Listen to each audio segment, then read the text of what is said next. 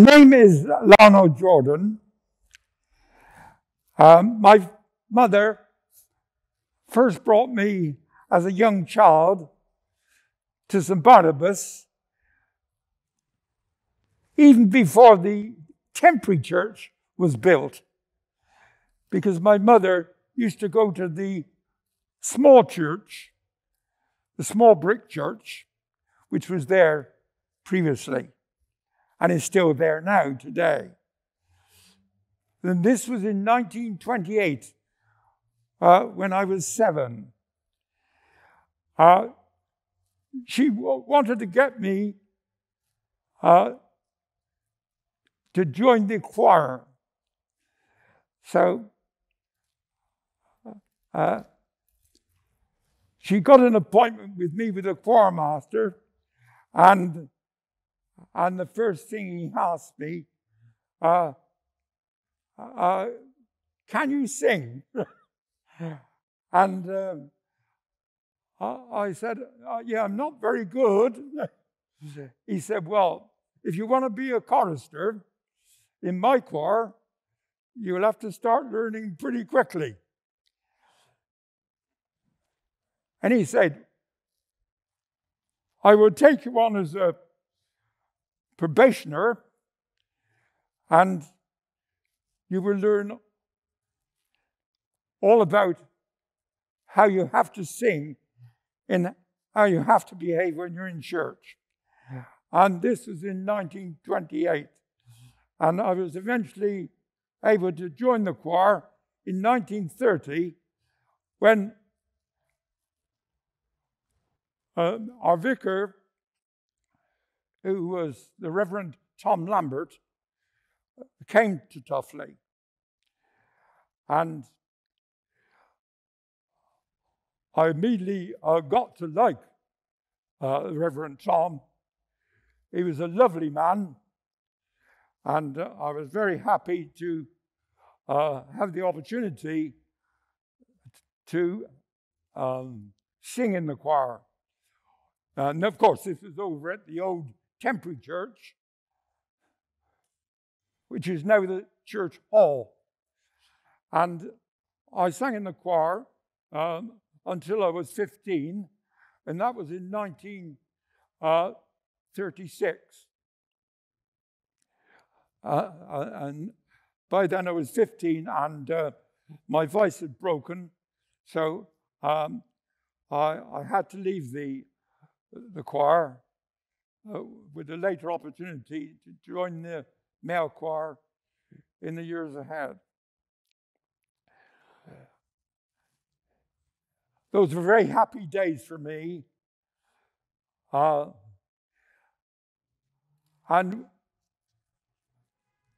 the most outstanding thing that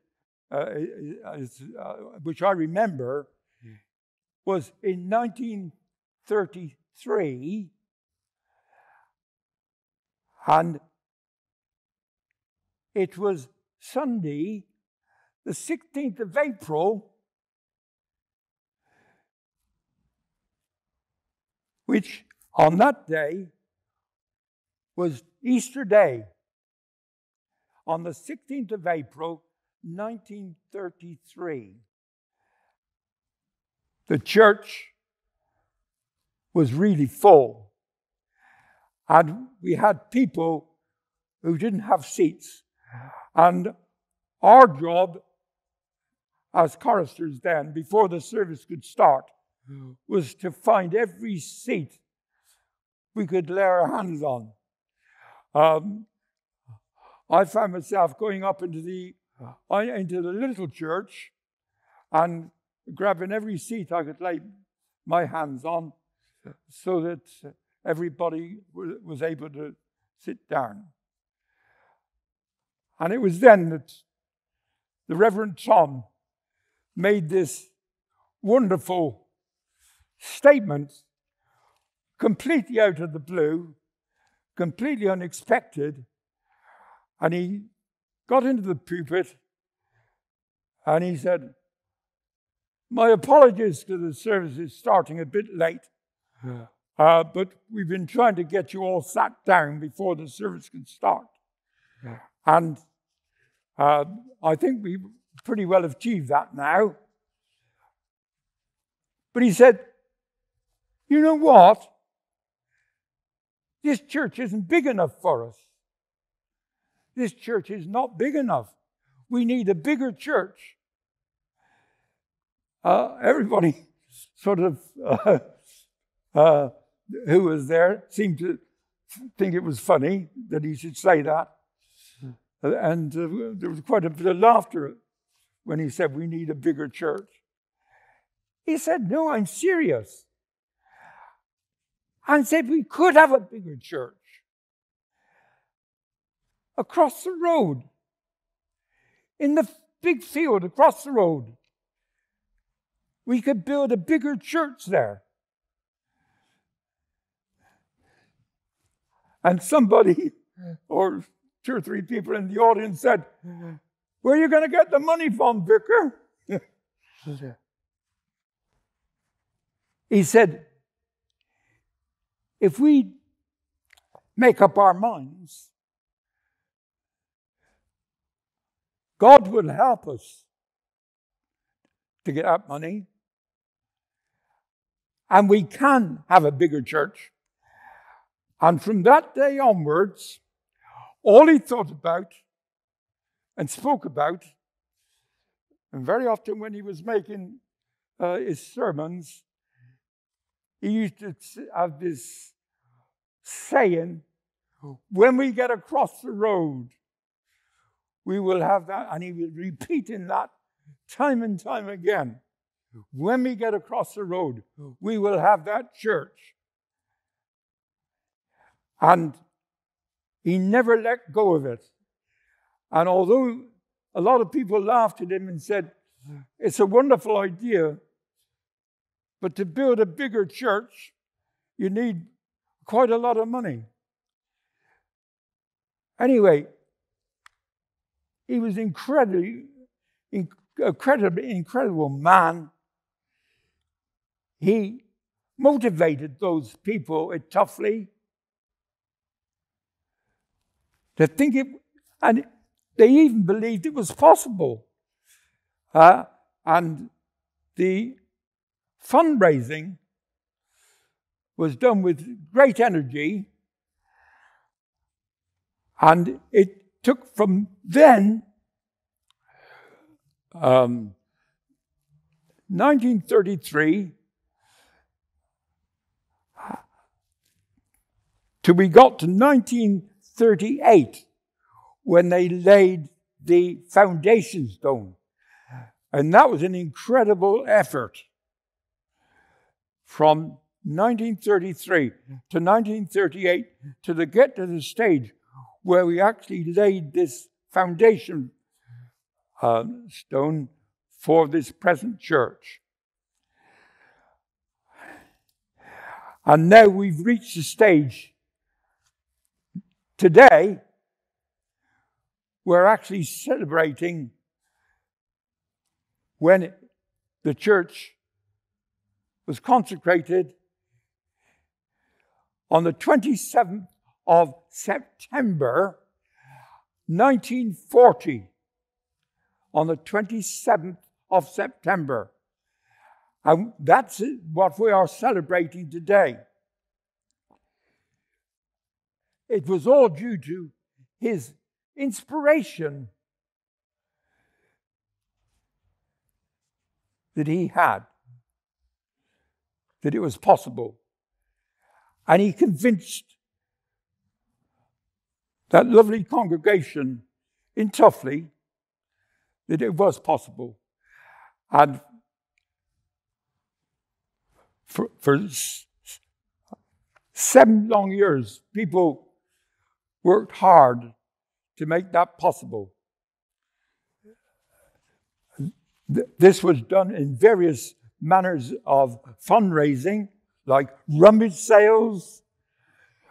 In those days, we used to have a big vicarage garden which is not there anymore because, as a lot of you know, houses have been built over at the vicarage.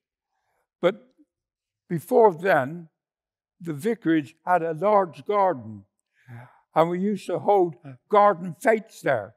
We'd have a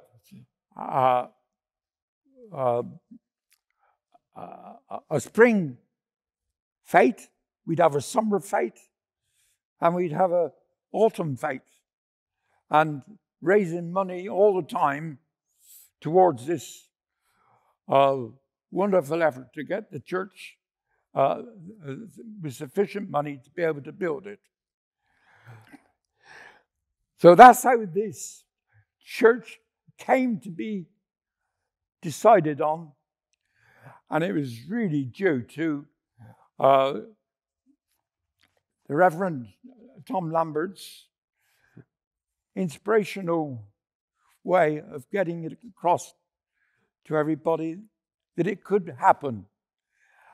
And with the congregation and God's help, he made it happen.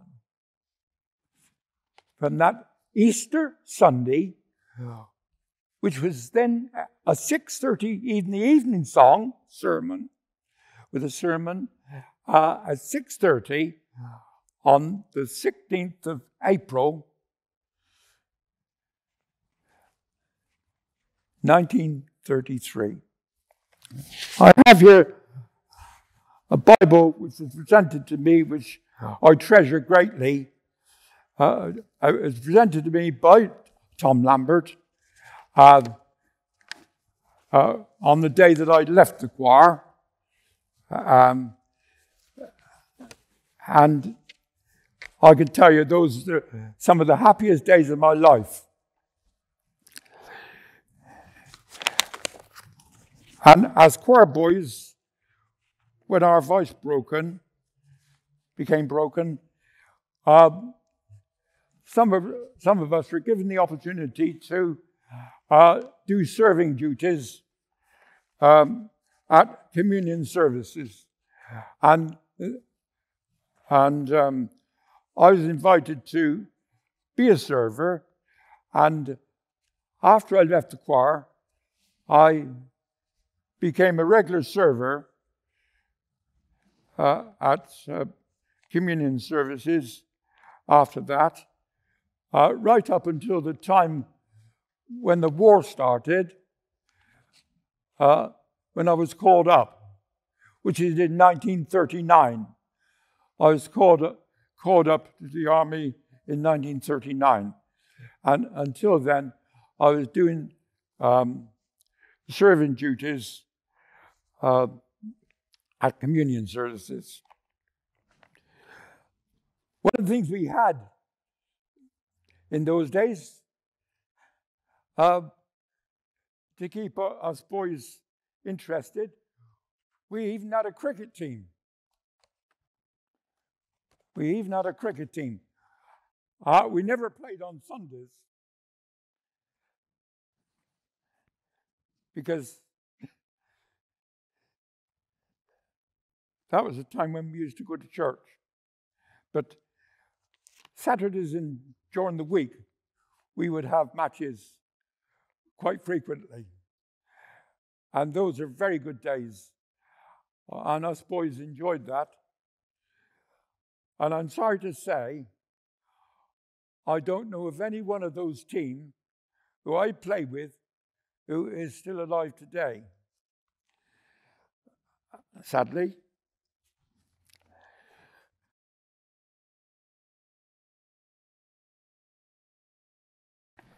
It has virtually lived with me for the large part of my life. Because even when we moved from Tuffley and went to live in Stroud, when I came back, before we went to Stroud, I used to attend St. Michael's Church, was, as you know, is at 7th Avenue. But we were there for the opening, And we were also there for the closing, sadly. In fact, Reverend Charlton rang me up and said, Lionel, I want you to name the last hymn that will ever be sung. It's St. Michael's. And I was very pleased to be, I wasn't pleased it was closing, but I was pleased to be invited to name the hymn. And the name of the hymn was Tell Out My Soul. And it was a favorite of St. Barnabas for many years. St. Barnabas has been a great friend to me in many ways, not only for the living that I achieved at St. Barnabas, but also for, I belong to quite a large family, and quite a lot of our family used to attend St. Barnabas, and very often we could all be together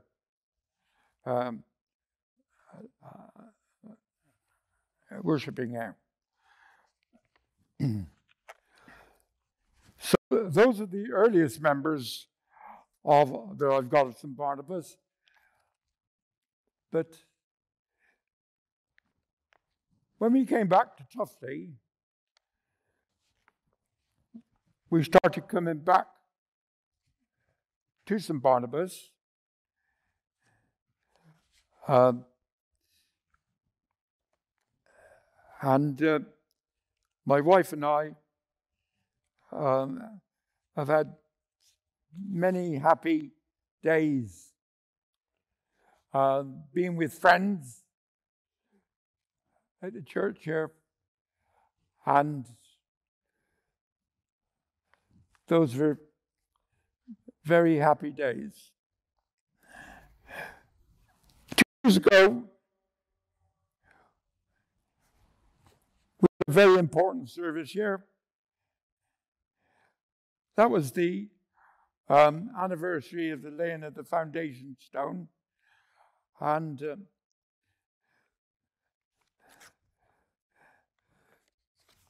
Reverend Janet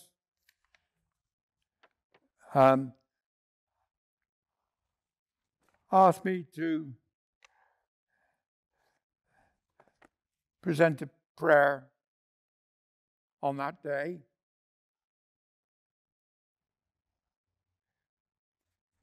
Which I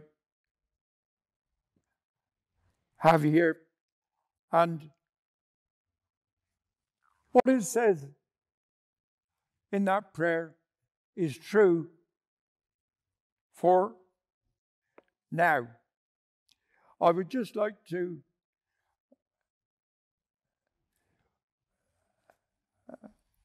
tell you some of the words that was in the prayer, because what I wanted to do was to emphasize the thanks that we have for the life of the Reverend Tom Lambert, who served this church for 21 years. And it was the way that he motivated people. And he had this favorite word which he repeated so often, which is the word opportunity. And he was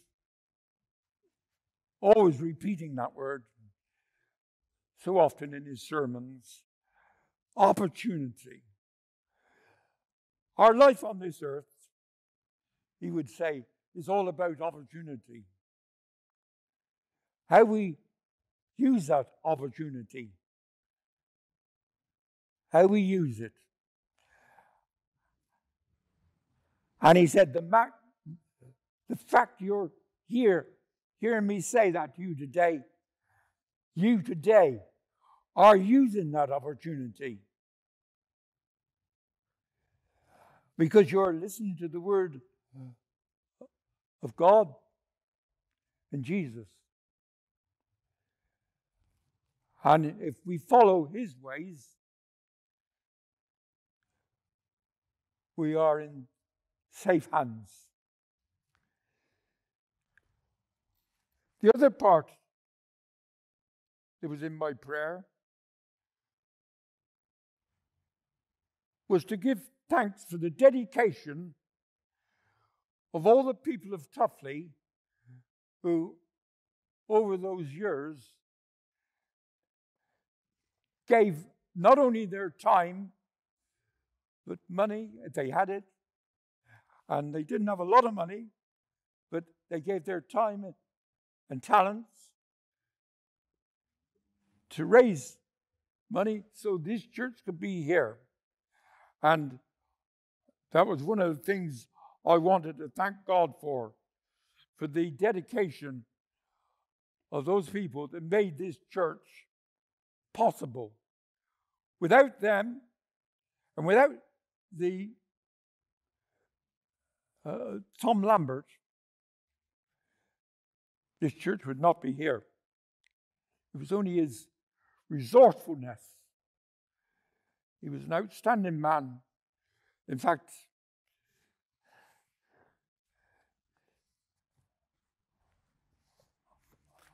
one of the most outstanding men that it was my pleasure